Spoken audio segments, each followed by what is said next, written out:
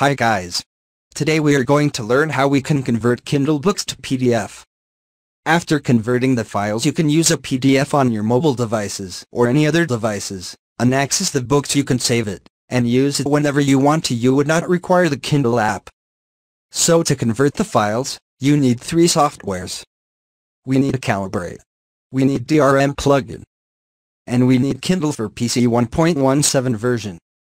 These are 3 softwares you require to convert your Kindle Books to PDF.